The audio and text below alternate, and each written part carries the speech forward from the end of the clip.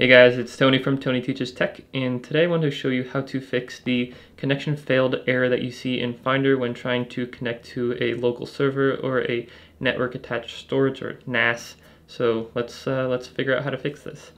So right here, let me just show you what the problem is. When you go to Finder and try to connect to this locally attached, network attached storage server, anything like that, you click on it and it says connection failed. Now, I usually see this when I have previously connected to the server. I maybe close my MacBook laptop, like the lid, then come back in later and try to reconnect to it and the connection fails. So you would think that clicking on connect as up here would help that, but it says not connected. There's really no other options here in order to connect to the server. But one, I guess, brute force way to do this would be to restart your laptop, come back in, and it would work automatically as long as you have it set up. But we don't want to necessarily restart our laptop and wait all that time. The quickest way to fix this problem that I found was to go to the Apple menu up at the upper left hand corner, go to Force Quick in Finder, and click on relaunch that. So confirm that we want to relaunch that. Finder will automatically relaunch. We go back into Finder, we click on our server.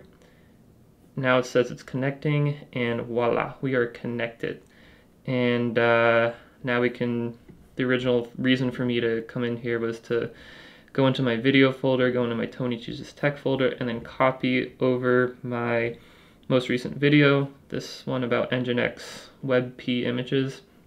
And that's how I kind of, this is in addition to the video itself, but just for your guys' purposes, every video that I make for my YouTube channel, I have it in a folder, and why not show you that?